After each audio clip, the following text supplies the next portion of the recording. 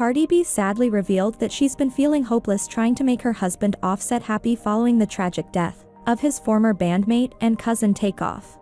It's been a few weeks and I feel like a lot of people are starting to feel a little bit comfortable with trying to be funny. We are living our lives normally, but deep down inside our hearts have been so heavy. I feel like if I talk about the internet is so desensitized how we really feel, what really been going through, you all would start saying oh sympathy. We don't want no sympathy, Cardi B continued. We ain't no charity case, but no lie, I have been feeling so hopeless trying to make my husband happy, trying to make him crack a smile. The 29-year-old Bronx native also delivered a warning to people on the internet she says are using the unfortunate opportunity to gain clout. Seeing him randomly cry, seeing him trying to distract his mind completely. Schedule been changing, trying to keep up with work, after everything that we have been going through these past couple of weeks. We are not in the mood to be playing around with you all, she said.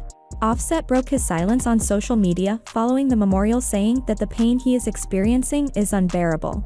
I have been going to sleep and waking up hoping that all of this is a dream, but it's reality, and reality feels like a nightmare, the rapper posted on his Instagram page. I wish I could hug you one last time. Laugh one last time, smoke one last time. Perform one last time, he added. I hope you liked the video, share your thoughts in the comments below, and thanks for watching.